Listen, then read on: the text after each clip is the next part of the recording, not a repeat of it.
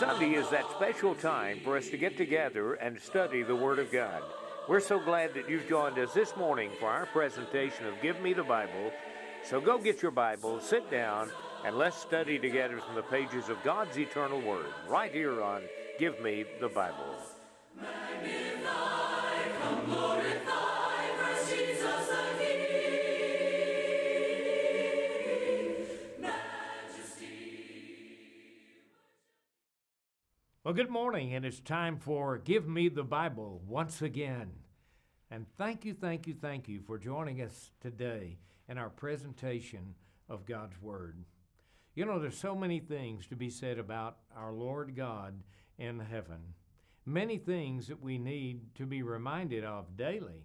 One of them is that our God is love. He is always there for us, and how thankful and grateful we are. This morning, we want to go in and get right into the program. Time certainly is a factor, as it always is right here on Give Me the Bible. We have a lot of information that we want to share with you. We're going to go to Brother Buddy Ray right now. And Buddy, I know a lot of people say, well, you know, God knows my heart. Is that good or is that bad? What do you think? Well, Dan, if we are doing what our Lord commands us to do, and we're living a life of obedience, and we're following in His footsteps, then I would say that certainly it is good that He knows our heart. If, on the other hand, we have chosen not to follow His commandments, not to live according to His will, and to not walk in the light with Him, then it can be bad. But we need to understand this morning that the Lord does know my heart. Yes, He does. I encourage you to get your Bibles this morning, to follow along with each speaker that comes, to look and to test that, to make sure that it's coming from the Word of God and that truly it is inspired by God and that we are speaking nothing but the truth here on Give Me the Bible. If you open your Bibles to Hebrews chapter 4, verse 12 tells us that the Word of God is quick and powerful. It said it's sharper than any two-edged sword. It cuts and it separates even the joint and the marrow and the soul and the spirit. And at the end of that verse, it said that it is a discerner of the thoughts and intents of the heart. So you see the Word of God, Jesus Christ, who in John chapter 1 it said, in the beginning was the Word was with God, and the Word was with God. And that Word cuts our heart. It pricks the hearts to do what is right. So certainly God knows our heart. Look at verse 13 in that same chapter. And there is no creature hidden from His sight, but all things are open and naked to the eyes of Him to whom we must give account. You see, there's no secret with us. God knows our heart. God sees into our heart. He knows all of the unknown thoughts. He knows everything that goes on with us. And certainly, we're going to stand before our God one day, and it says that He knows all of it. Everything is open to His eyes, and we must give an account to Him. I encourage you now to turn your Bibles back to Matthew, the 15th chapter, and we'll look real quickly at something else about the heart that we know as we look it in Matthew chapter 15. Go with me to verse 18, and it says these words as Jesus is speaking. It said in verse 18, but those things which proceed out of the mouth come from the heart, and they defile a man. You see, as a man thinketh, so he is. And it says that everything that proceeds out of my mouth comes from the heart. Those are the things that defile a man. Verse 19 says, for out of the heart proceed evil thoughts, murders, adulteries, fornications, thefts, false witness, and blasphemies. These are things which defile a man. So this morning I would encourage you look into your own heart. Is it a good heart? Is it one that blessings are coming from? Is it a heart that leads us to follow the commandments of Jesus Christ and to walk after Him? If not, make your heart right with God. Obey His gospel call. Be baptized for the remission of your sins, and then live a faithful life until the day you die. But be assured of this today. God knows my heart, and I will stand before Him and give an account. Well, amen. And that is sure, my friend. It is true. And if that is the case, then we need to understand, and we're going to call him Brother Perry Cowan here momentarily, to talk to us a little bit more about our heartfelt relationship with God. You know, Buddy touched on something that's very important. Right here on Give Me the Bible, we always point you to the Word of God. There are very few religious programs who will actually read the Bible, as we do on this program, and actually quote from the Bible and point you to biblical passages that we use on this program. I would challenge every televangelist to do the same. Quit the nonsense about sending your money as seed faith. Show me that in the Word of God, anywhere. How ridiculous could one be? Well, let's go to Brother Perry Cowan. Thank you, Dan, and thank you, friends, for tuning in to Give Me the Bible. Friends, God does know our hearts, just as Buddy has just so ably explained a moment ago. What we must do is to realize that our hearts reveal who we really are. So it's important that they be guided by the Word of God.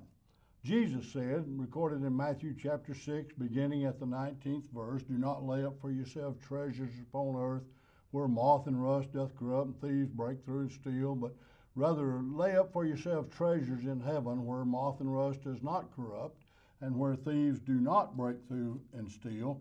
For where your treasure is, there your heart will be also." What kind of treasures are you laying up? Each of us are laying up treasures, but why and what for?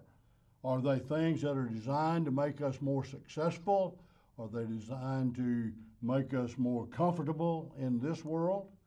Remember what John wrote in 1 John chapter 2, "Love not the world, neither the things that are in the world." I'd like for us to consider briefly some Bible passages. Dan said we refer you back to the Bible.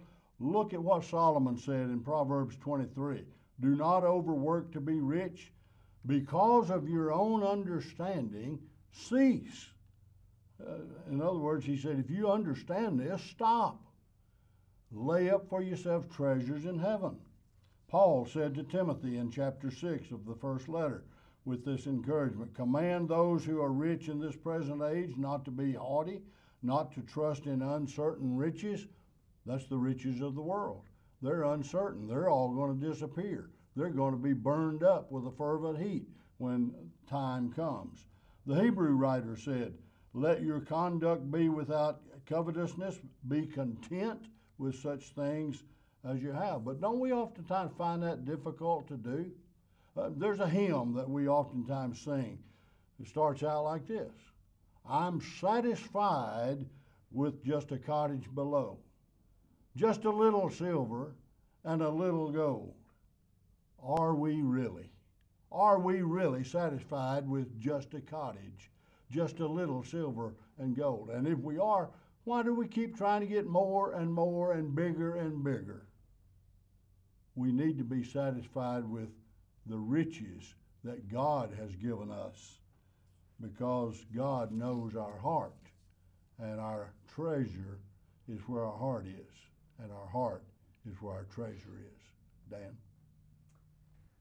Well, Perry, you are right. And, because of the quest for wealth and for the things of this world, we have become a debtor nation. The folks up in Washington know very little about how to run the affairs of our nation, from the White House to the House of Justice, to even sometimes, I must admit, our own homes, our own houses, because we're focused on the wrong thing. We're going to go to Brother Barry Haynes right now. And Barry, where should we be focused? And, what about this concept of a heartfelt relationship? We need to ask ourselves the question, do we really love God before anything or anyone else?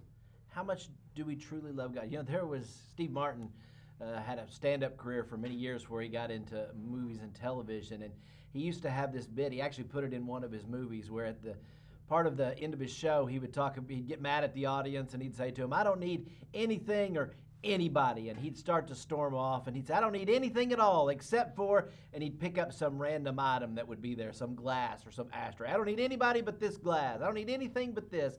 And he'd keep doing it as he walked out, until eventually, as he was leaving the door, he'd have arms full of stuff, but he didn't need anything or anybody. I think sometimes that's the way we are towards God. We say, I don't put anything before God. I love God before anything else, but yet we grab all these other things and try to put it before Him. But Jesus tells us in Matthew chapter 10, in verses 37 through 39, he who loves father or mother more than me is not worthy of me. He who loves son or daughter more than me is not worthy of me. Anyone who does not take up his cross and follow after me is not worthy of me. He who has found his life will lose it. He who has lost his life for my sake will find it. Jesus says some very challenging things here. He says we have to love Him more than our possessions. He says we have to love Him more than our family. How important is our family, our children to us? But Jesus says, I have to be more than that to you. You have to love me more than that. Even your own life. You see, it's because God has always demanded first place. We may wonder, where does God deserve to be? Well, He deserves to be at the top. You know that command, that first command that He gave in Exodus chapter 3, verse 10, that first of those 10 commandments, you shall have no other gods before me. We think of that as the false idols of the world, but the Bible says greed is a form of idolatry. There are a lot of things that we place before God that we say, well, I love God, but we add to it, right? I love God more than anything except this. I love God anything more except we put our job before it, or our kids, or our hobbies. How many times do we see that happening in our lives? Just like that silly comic. We say we don't need anything else, but we're completely committed that we love God more than anything else, but yet it seems like everything else works in before Him. We see that in our worship, how we'll miss worship for just about anything. We see in our lives, we'll give to any other cause except for God. Do we really love God more than anything else? Then He has to be first place. Well, Barry, thank you. We often say, a man may say to his wife, honey, I love you with all of my heart. Do you? Does she know it? She knows it by your actions. And if your actions are not demonstrative of what you say, then she perceives you don't really love her with all of your heart. So, Jerry Munholland, this morning, why is it so important for us to activate those things in our lives? And is the walk really that important to the talk? Dan, that is a great question to ask. And so it is. It's just much more than just following our heart. Dan said about the husband saying to a wife, I love you with all my heart. Well, that reminded me of a story. It was that a young man was having trouble with his marriage, and he's going to therapy. And he said to the therapist, I love my wife and with all my heart. And the therapist went to explore that, and he said, well, how is it that you know that you love your wife with all your heart? He said, well, the first time I saw her, I just had this great feeling in my heart, and I just knew that it was love and great love there. And the therapist looked seriously at him and said, it might not have been love that you felt. It might have been indigestion that was there. So how do we know that our heart and following our heart is true when our heart can be deceitful?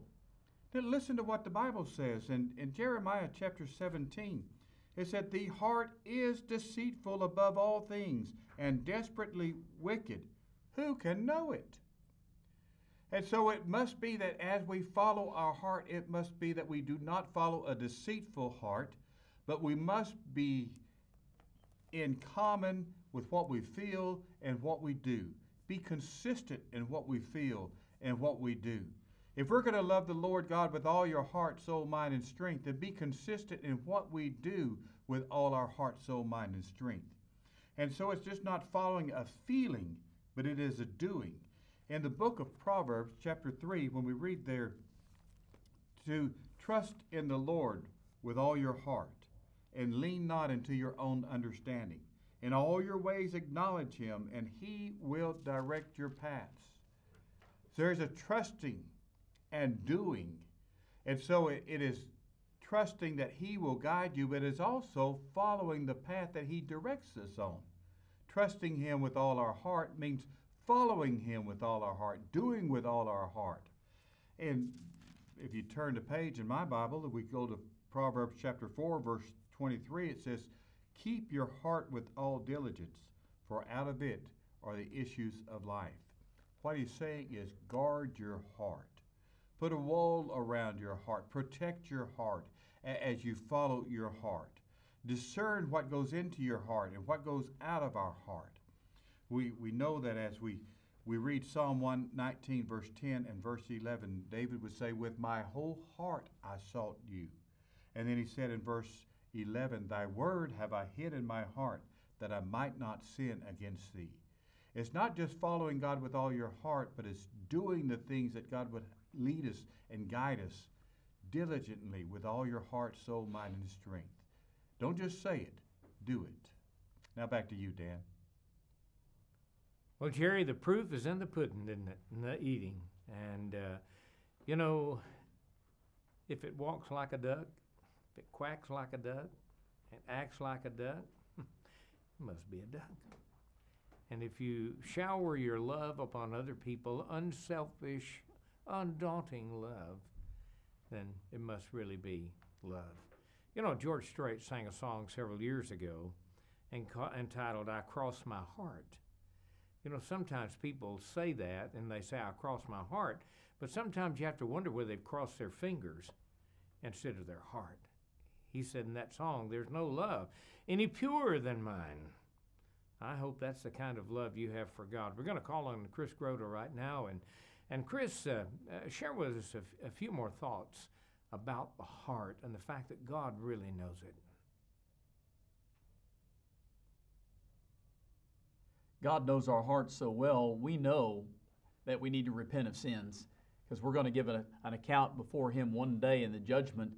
But I want to give you some examples of repentance in the Bible, because Simon the sorcerer is a great case, a great classic case of an example of repentance in the Bible. In Acts chapter 8, you can read about this man who used to be a sorcerer. And I can imagine that seeing how that the Holy Spirit was given by the laying on of apostles' hands, he must have been tempted by that. And the Bible says that he offered them money so that whomever he laid his hands, the Holy Spirit could be given as well. I think he'd like to have had that. And of course, that was a sinful thought, because that wasn't within the plan and purview of God. And Peter says, your money perishes with you, because you thought that the gift of God could be purchased with money. You see, it's not what Simon the sorcerer did. It's what he thought that was sinful, and he still needed to repent of it. And he says, you don't have any part or lot in this matter, for your heart is not right in the sight of God. Repent therefore of this thy wickedness, and pray that the thought of thine heart may be forgiven thee. He says, I perceive that you're in the gall of bitterness and in the bond of iniquity. And in the next verse it says, would you please pray for me that the things that you talked about wouldn't come upon me? I don't want that. You see, he wanted to repent. Repentance is a change of thinking, and it's usually going to lead to a change of action. It's doing a 180. And since godly sorrow, 2 Corinthians 7 tells us, produces repentance, we can know that Simon the sorcerer was rebuked to the point of godly sorrow. And not wanting to displease God, he changed his thinking and he changed his ways and he repented. And you know, that's what we've got to do. The Bible tells us in 1 John chapter 1, verses 7 through 10, if we walk in the light as he is in the light, we have fellowship with one another, and the blood of his Son cleanses us of our sins, from all of our sins. And if we say that we have no sin, we deceive ourselves and the truth is not in us. We're to confess our sins. If we say we have not sinned, we make him a liar and his word is not in us. And so we need to be brave enough to admit when we are wrong. And God cannot forgive and will not forgive us when we don't repent. If our pride says we haven't sinned, then our pride is going to get in the way of God's forgiving us of our sin. You see, the point is this. As Christians, we're supposed to love less the world and love God more. And in fact, when we do that, we will sin less. Not be sinless, but sin less. And so let's not love the world nor the things that are in this world. 1 John 2, verse 15. Back to you, Brother Dan. Well, Chris, we are grateful this morning for those words of encouragement, and I know that you are as well. And we want to go to our last speaker here today. Last but not least is our dear friend Scout Betts from over in Lufkin, Texas. And Scout, David could truthfully and honestly say, Lord, search me and know my heart. But can we truthfully do that today? Would we want God to really search our hearts? Well, let me tell you something. Doesn't He know our heart, whether we invite Him to search our heart or not? Psalm 139, verse number 1 is certainly going to lead to that conclusion. O Lord, you have searched me and known me. You know my sitting down, verse number 2, and my rising up. You understand my thought afar off. You comprehend my path and my lying down. You are acquainted with all my ways. You see, the Lord knows our hearts already. What is beautiful about the text of Psalm 139 is as you continue to read through the Psalm of David there, at the end, or towards the end of verse number 23, he says, search me, O God, and know my heart. It's not that God didn't know him, it's that David is now willing to let God search his heart. Do we really want the Lord to search our hearts, though? Search me, O God, and know my heart. A question we must be brutally honest about. If we're not letting God search our hearts willingly, that means we're purposefully shutting Him out of our lives. It's not that it's going to stop Him from knowing our hearts. He knows. But if we begin to callous our hearts, He's going to know that as well. You think about working with your hands. Maybe it is that you enjoy gardening. Maybe it is you go to the gym and you get those calluses on your hands right there. That's from putting in the work to do that. But if you look at it this way, if we're going to compare it, we're putting in work if we're shutting out God to callous our own hearts. We don't want to be those who shut Him out. We want to be those who let God in. Can we be like David, the psalmist, and truly desire for God to know and to search our hearts? But the question is, what is He going to find within? What's going to be the result of God searching our hearts? Is it going to be that we are living for ourselves? That we are truly going about doing things the way we want to do them? We're not actually striving to do the things of God. Is it going to be that God is second thought to us? It's not that He takes priority, He's not the first in our lives. Or is it going to be that He reigns there? He is always welcome, if you will. Are we going to be found faithful, like our brethren in the book of Revelation, chapter 2, verse number 10? We should always remember, and do well to remember, that verse number 1 of Psalm 139 clearly tells us, you've searched me and you know me. The Lord knows our hearts already, and with that knowledge, we need to do something about it. We need to be those who not only let the Lord search our hearts, we need to be those who are searching after the things of God. Dan? Well, Scout, thank you very much. And we're so thankful and grateful today that you've joined us for our telecast here of Give Me the Bible. I want to remind you once again about the free DVD. We'll send it to you post-paid. There is no cost. We'll send it to you. Honestly, you don't have to send Seed Faith money. It is free of charge. We'll make sure that you get it, and you will learn much as a result of it. It's just free of charge, so please call that number that appears on the screen here momentarily. And also, by the way, call us for the Give Me the Bible. Actually, it's a correspondence course, and it will take you through the Bible in 8 study lessons, and you'll learn much as a result of it. There's a little self-help test on the back. You'll complete that, check it, send it in, and then we'll grade it and send it back to you. And after you complete the 8-lesson study, then we'll give you a certificate showing that you had completed this correspondence course. Again, we thank you so much for joining us today. I do want to tell you that many preachers get on television and tell you that all you have to do is to let Jesus come into your heart. I want to dispel that this morning because the Bible just does not teach that. Many people have heard that so long that they actually believe it. If you can find anywhere in the Word of God that Jesus ever said, let me come into your heart, please send that scripture to us. We'll be happy to entertain it right here on Give Me the Bible. But you will not find it. You will find that we are to believe in Him and that we are to obey from the heart the Word of God in the book of Romans chapter 6, and obey the gospel by being baptized for the remission of your sins. I hope that you'll call us, you'll write us, send us an email. Tell us about your desire to know more about God. I'm Dan Manuel. I've been your host and moderator today, and thank you for joining us, and please join us next week at the same time for another presentation of Give Me the Bible.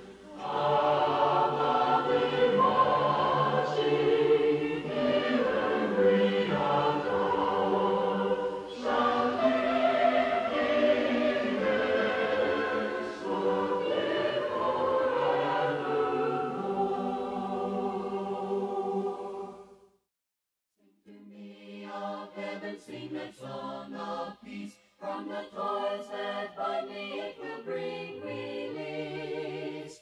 Burdens will be lifted that are pressing so. Showers of great blessing o'er my heart will flow. Sing to me of heaven, let me fondly dream of its golden glory, of its pearly gleam. Sing to me when shadows of the evening fall. Sing to me of heaven, sing the sweetest song of all. Sing to me of heaven tenderly and low, till the shadows o'er me rise and swiftly go. When my heart is weary, when the day is long, sing to me of heaven, sing that old sweet song. Sing to me of heaven, let me fondly dream of its golden glory, of its pearly gleam. Sing to me when shadows of the evening fall. Sing to me of heaven, sing the sweetest song of all.